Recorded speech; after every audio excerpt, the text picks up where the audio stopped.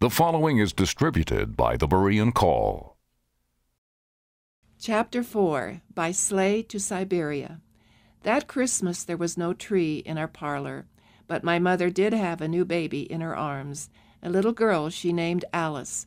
Edward had died in 3 violent days of illness, cut off from the help of a doctor behind that barbed wire. We had seen him fade away. Aunt Lena was gone too, and all her jolly children. When Uncle Alexander had been taken, she had immediately begun to search, and by a miracle had found where he was imprisoned. "If they take him away, I'm going too," she told us stoutly. She would too. Aunt Lena was like that. When she left one day, having learned that her husband was to be sent east, we imagined her sitting determinedly at the wheel of her 1912 open car, the back heaped with baggage and children, and following a long line of prisoners as they marched eastward. And so it had been, as we learned later.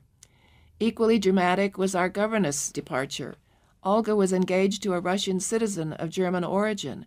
Not wishing to take arms against his ancestral country, he made plans to escape, and excitedly Olga shared the news with my mother. "Life here is uncertain for me, too," she said. "Who knows how long I'll be allowed to stay?" She motioned in the direction of the barbed wire fence. "And George, he could never fight against his people. Yet he'll surely be sent to the front if he remains here." Then she lowered her voice confidentially. "George says that we could take Maria." "Never. No, never that. We will not be separated except by force." And that was the end of that.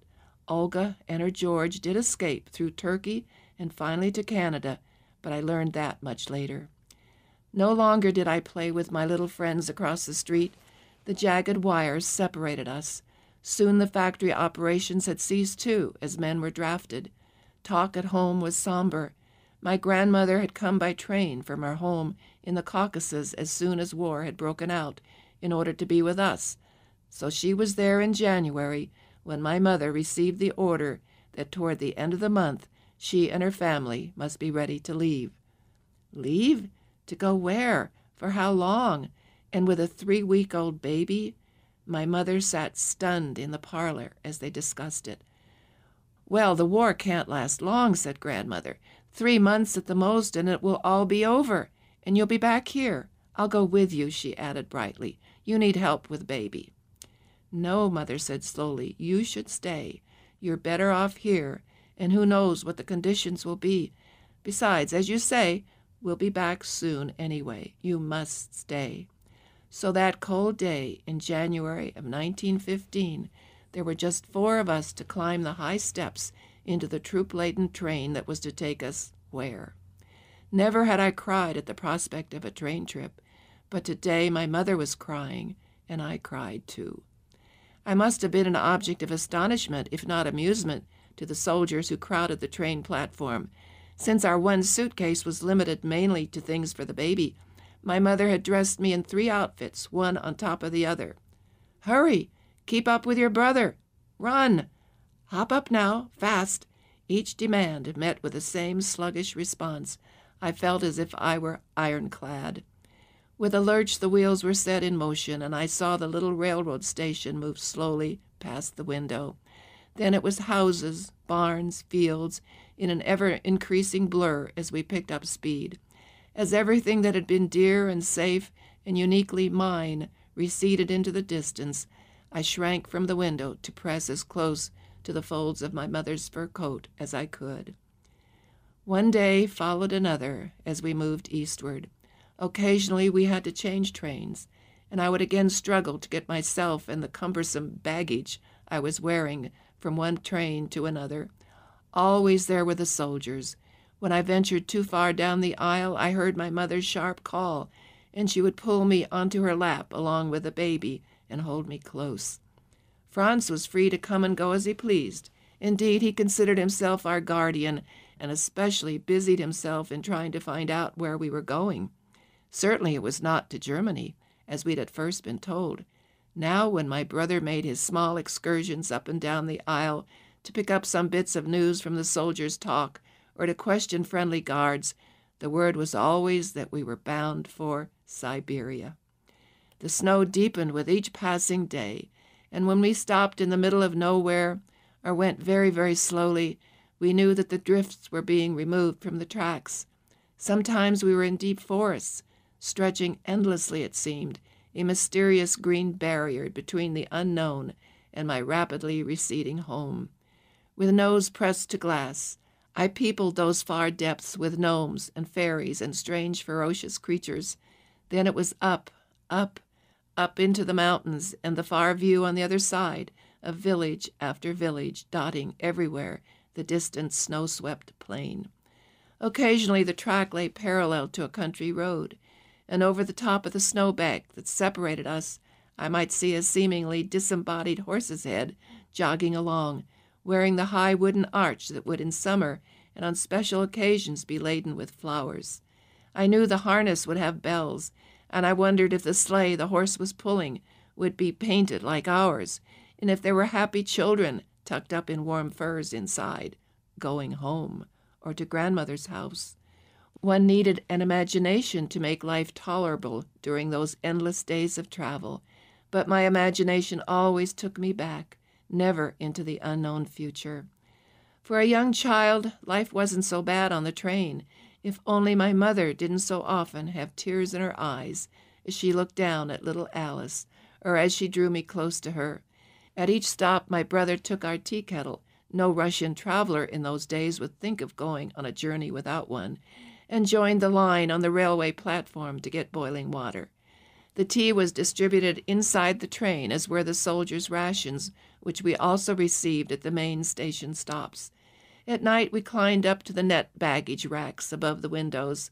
The improvised hammocks were not unfamiliar to my brother and me. We had often slept in their springy depths when traveling to my grandmother's. It had been an adventure then, especially if one had made a little friend in the next seat, for then one could creep carefully along the netting to the next compartment to whisper and giggle and tell wonderful stories, and if one hung over the edge, to watch the scenery go upside down in the moonlight. Then we'd had small down quilts. Here we had none, but in my heavy layers of clothing I slept soundly and dreamed of home. We had been traveling for 3 weeks when we steamed into Chelyabinsk. It was a fine, large city and also the end of the railroad line, as my mother knew. "We'll stay here," she said brightly. "It won't be so bad.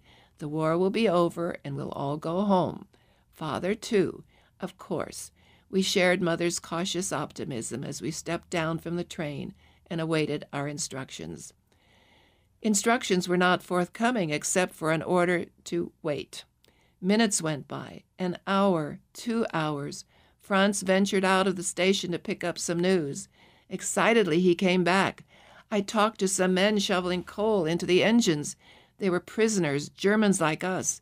Another big group came through since they arrived and went farther on. Maybe Father is with them. With this hope, my mother no longer cared to stay, and when we were at last taken outside the town to join a waiting convoy, she went apprehensively but willingly. What a shock! That the transportation which awaited us would be a sleigh, we didn't doubt. How else could one travel beyond the railroad lines? But this? Stretched out in a long, irregular line in the snow were 50 or more sleighs, each with a huge wicker basket fitted into the scooped-out wooden framework beneath it.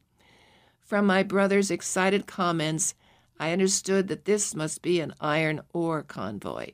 The baskets carried the black metal, dug from the eastern mines in the summer, to this railroad center in the wintertime when the going was easy.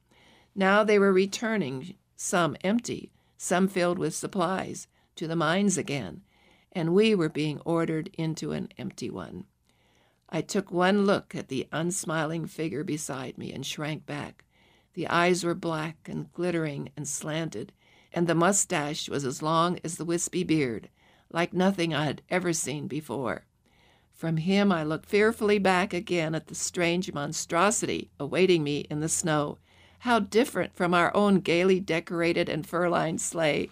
It had had comfortable facing seats, warm rocks on the floor, our own Vanya to drive. My thoughts were cut short as I was hoisted into one of the baskets.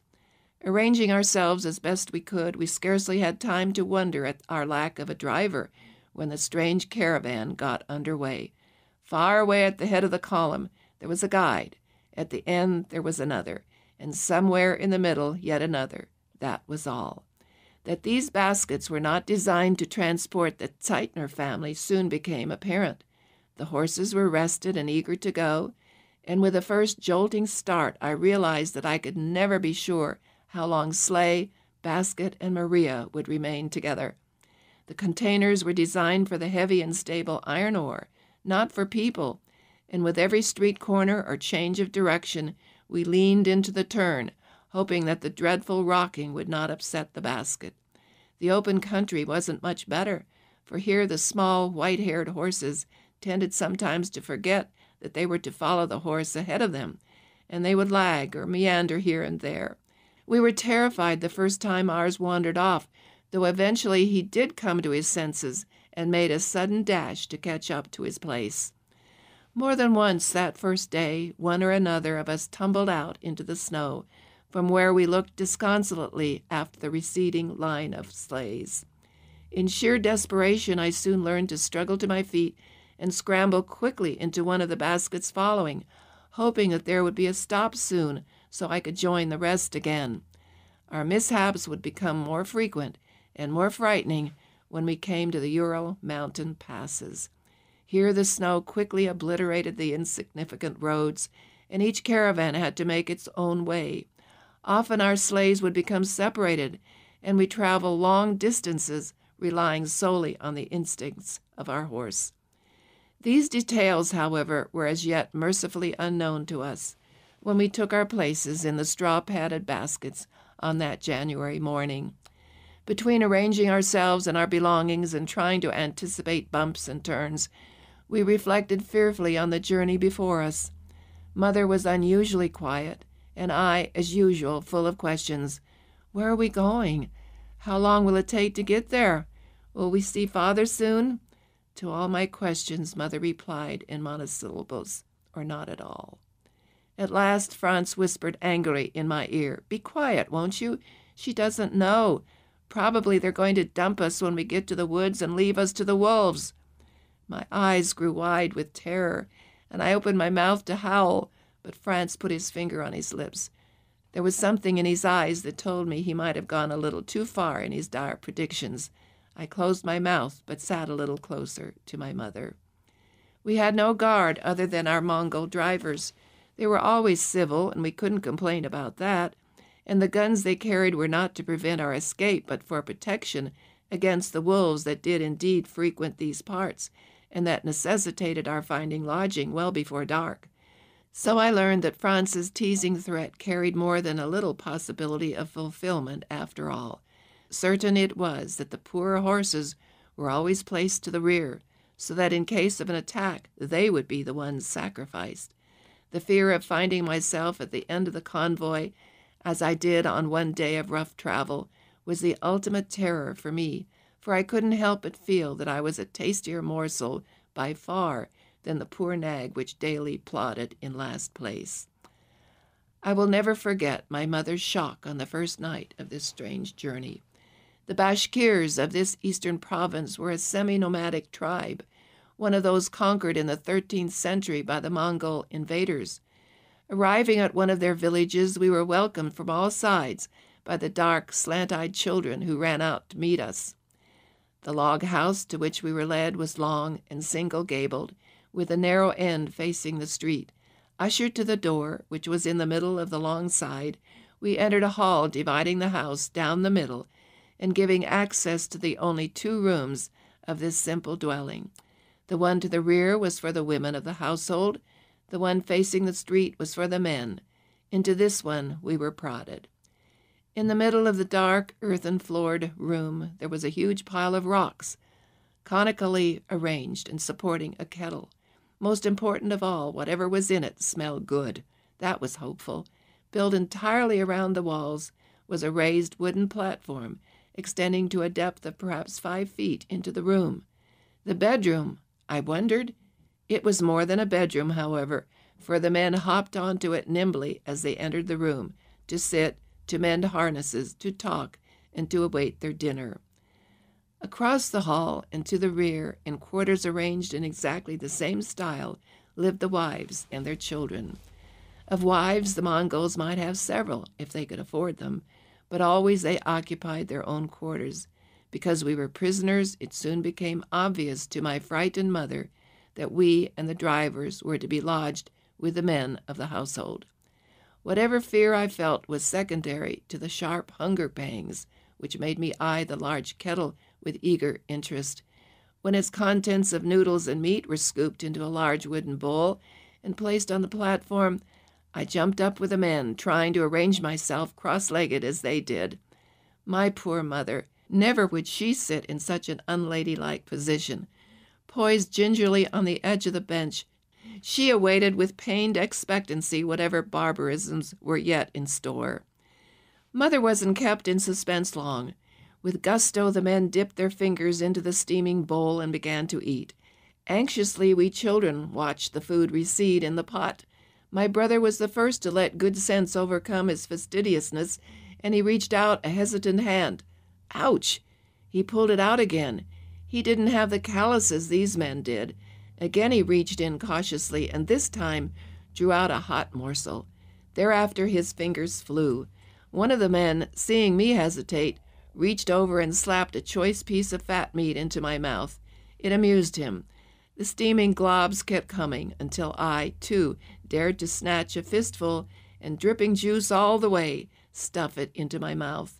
As for my mother, she ate nothing that night. Later, after listening to the unintelligible gossip of the men lounging on the wooden ledge, we watched as they unrolled the beautifully woven Oriental rugs, which in the daytime lay piled against the wall. It was a signal that the kitchen-turned-parlor was about to be transformed into a bedroom.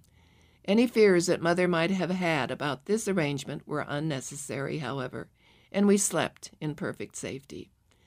The days we spent traveling were much the same.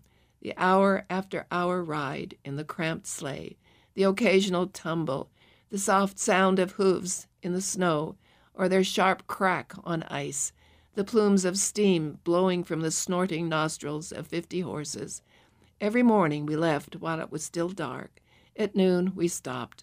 While the horses rested and were fed, our guides found a house where we could get food, then on again. One day my mother questioned the leader of the caravan as to our destination. Her look and gestures must have been intelligible because he drew out a letter and waved it at her. Likely it contained his orders, but otherwise she knew no more than before. I shall never forget one crystal-clear and bitterly cold night. We had been allowed, as usual, to go into the woods just behind the house before retiring. Softly, from very far away, came the sound of singing. At first faint, it grew in volume and continued in the most beautiful harmony, rising and falling in the night air. In just that haunting minor key, I had heard the Russian choir sing at home, and ecstatically I clutched my mother's hand. "I hear girls singing. There must be a Russian village nearby." "No, Maria," the voice at my side answered sadly. "Those aren't Russian girls. They're jackals." Tears stung my eyes as we returned to the house. We had been on the road about a week when we stopped one day in a village to get our noonday meal. It was a Sunday and dazzlingly clear. While our drivers arranged for food to be prepared, my brother wandered off as usual to explore. As he told it afterwards, he saw walking toward him 2 men who caught his attention immediately. There was something about them, the cut of their clothes, their walk. Even before seeing their faces, he knew they were Europeans. They turned out to be Germans, and equally surprised to see Franz, whom they questioned eagerly. He in turn asked them if there were more Germans in the town or nearby. "Oh, yes, there are quite a few of us. What's your name, by the way?" "Zeitner, Franz Zeitner." "Zeitner? That's a coincidence. That's where we're going, to Zeitner's house. Maybe you're related somehow. What's your father's first name?" "Max." At the astonished look on the men's faces, my brother must have known. Father? Here? In this very town? In fact, almost directly opposite to where our sleigh had halted, he was bending over a tub, washing clothes. The 2 men dashed up to the door, calling, "Max! Max! Come out! There's a family that says they're Zeitners." At the same time, Franz was trying incoherently to tell us what had happened, when my astonished father, rolled-up sleeves dripping, appeared in the doorway. Speech was impossible, and we fell into each other's arms. That I looked upon this as a miracle of God, I don't remember. It doesn't take a child long to adjust to difficult situations or to wonderful reversals to those situations. I accepted my father's presence as right and natural, and only later began to fully appreciate what God had wrought for us. From the happy bedlam of conversation, I learned that Father had been here several months already, had even acquired a house. There were quite a number of Germans in this place, as my brother had been told, as well as other nationalities. Among them were my Uncle Sasha and the indomitable Aunt Lena and their children. The car lay abandoned somewhere back beyond the mountains and forests and ice, but that didn't matter. She was here. For news of Uncle Otto, we had to wait until 1920. One must understand that banishment to Siberia was something entirely different from imprisonment. These aliens, of whom we were a part, had been sent north to be politically neutralized. Here they could do no harm by engaging in anti-Russian war activity. Neither could they easily escape back across the frozen wastes. There had been no guard here in this village of Tajbulatova, and the newly planted community had been left free to take up life as best it could, with only an occasional inspection by a passing official. Now my father was faced with the task of persuading the guide to leave his newly found family there. When the leader of the caravan returned to conduct us to the eating place he'd found, he was besieged by a large and vociferous crowd, headed up by my father. By gestures and the little Bashkirin that he had already picked up, plus the enticement of whatever coins and jewelry could be collected from among those standing there, my father bargained. To the Mongols it didn't seem unnatural that he should be buying a wife. They obtained theirs in the same manner. But a wife with 3 children already? And the leader of the caravan did have that letter. The glittering eyes narrowed. Greed, a profitable way out of the responsibility for our care, surely the intervention of God, all combined to cause him at last to tear up the letter, snatch the proffered payment, and stride away, pocketing his newfound wealth. How he explained all this, I don't know. Perhaps he said the wolves had gotten us. Not an unlikely possibility. Perhaps he was never questioned. There were more urgent matters during those war years than keeping track of a woman and 3 young children. Whatever the explanation, the glorious fact for us was that we had been reunited. Having already lived a week among the Bashkirs, I needed no imagination to know what my new home would be like. Periodically, the Mongols abandoned their vermin-infested dwellings and built anew, and my father had been the happy recipient of one of those no longer habitable by Bashkir standards. But home it was, for weren't we all together? That evening passed as in a dream. First there were prayers of thanksgiving as we sat on the hard, bare ledge of our earthen-floored cabin. Then there was little Alice, whom my father had never seen, to fondle and admire. It seemed a miracle that she was there, after such a perilous journey, when the 2 babies preceding her had died in spite of all the care and comfort of our Urbach home. Next in order was the removal of the dirt.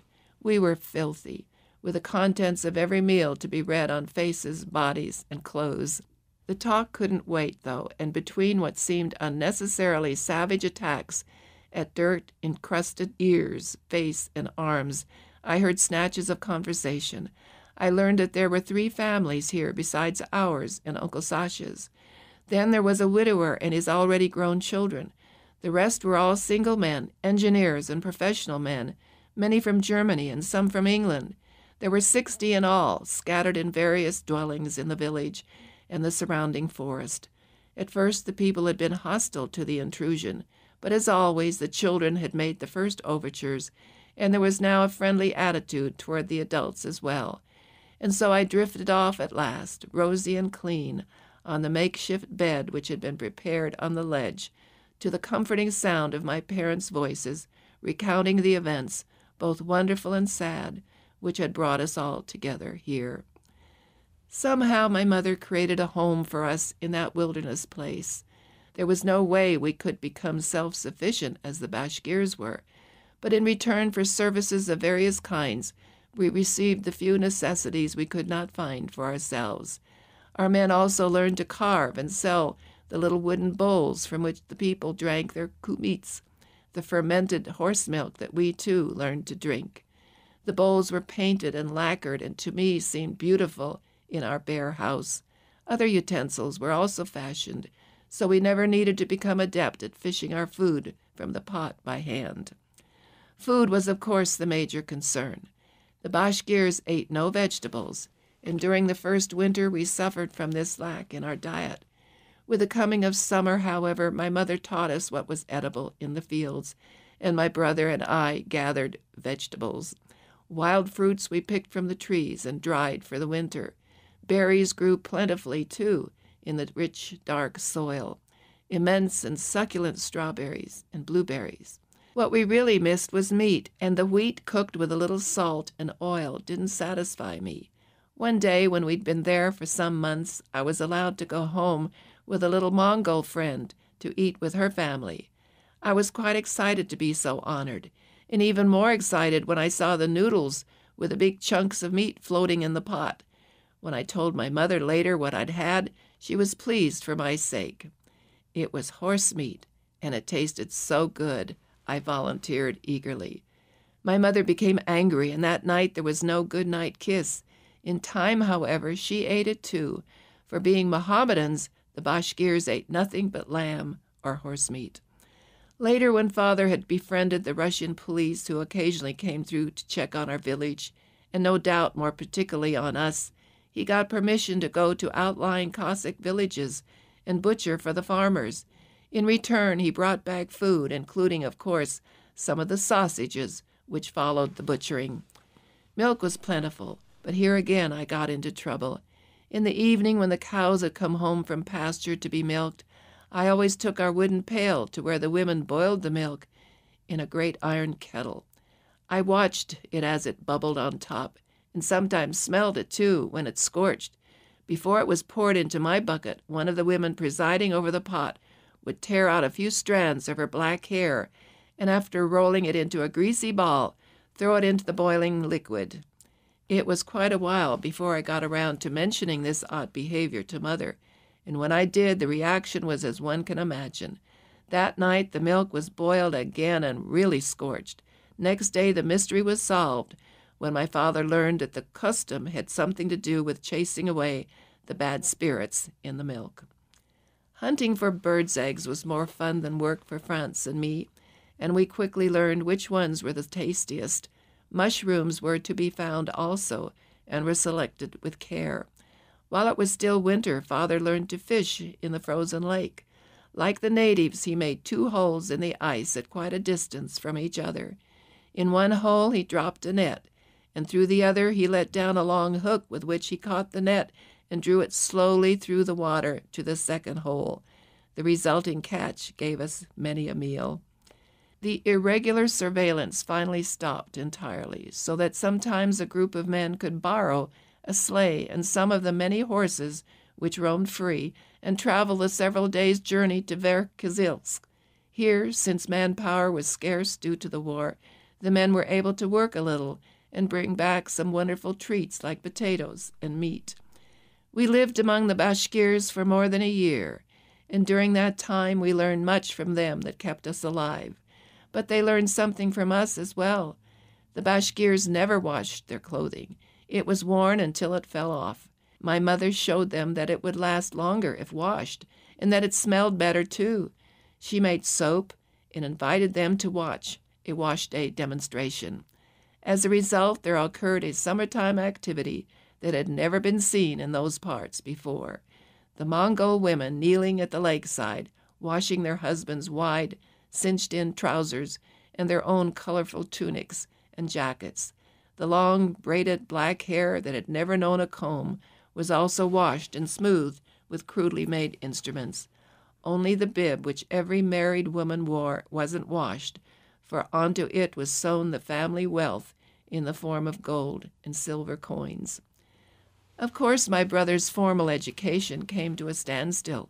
Mine had never begun, but Father had managed to bring with him a New Testament, the book that was to be our only text for years to come.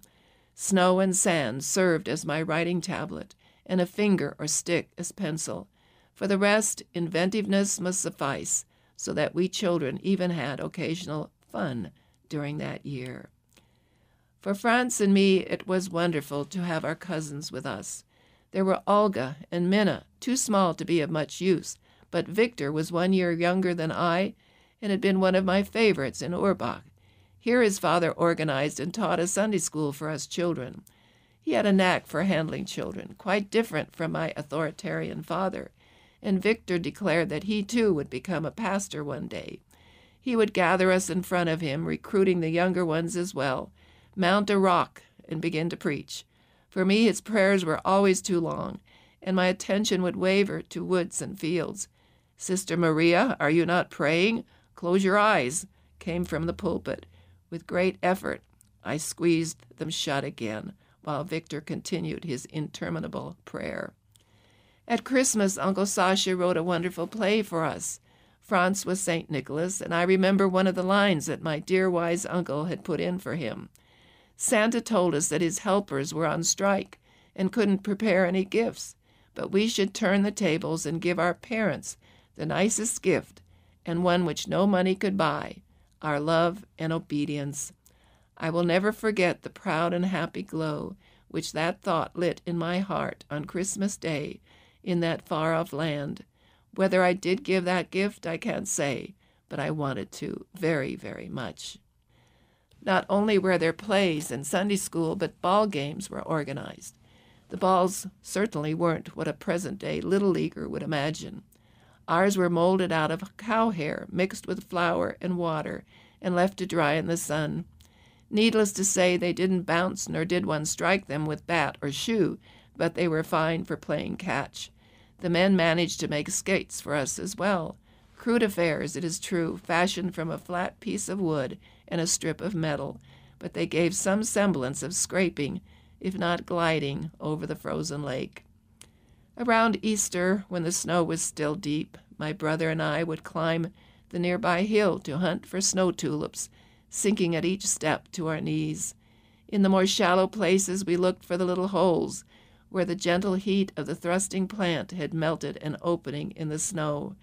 Then, plunging a hand deep into its wintry greenhouse, one could pluck up a perfect bloom in red or white or yellow. An offering of these gaily bright flowers never failed to bring a smile to my mother's eyes, and so I like to think that she was sometimes happy too.